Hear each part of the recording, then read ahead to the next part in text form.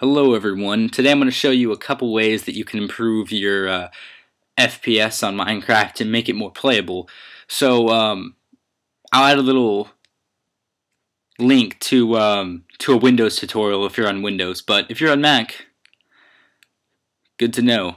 So first off, you can tinker with your settings, and that's the easy way to do it. Change your render distance to tiny, change your graphics to fast, and that improves it a little bit, but it takes away, with your visibility and stuff, and it makes the game not as good to play, I would say.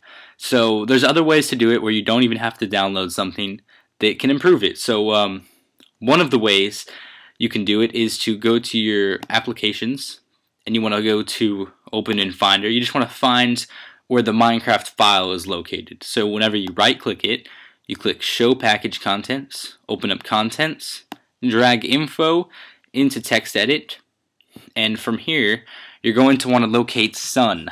So you can click Command F, type in sun, and you see there's 4 cases of sun. So you're going to want to go to the third one where it says sun.java2d.opengl, and in between these 2 strings below it, it should say false. But if you want to change it, you change it to true. And I don't really know what this does, except I know it makes it smoother to play. So that's the first way.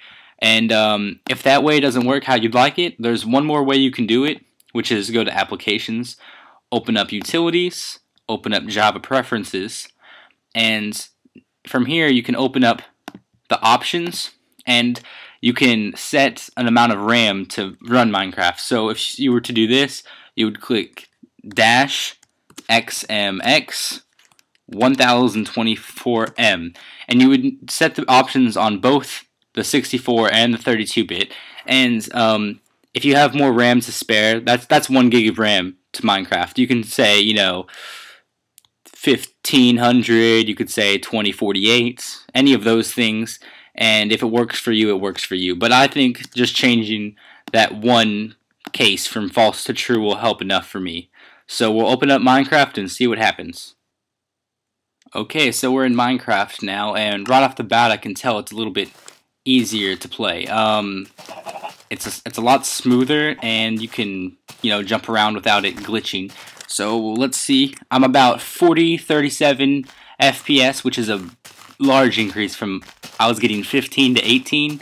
Not very good. So it'll depend on the computer, but for the most part it should increase.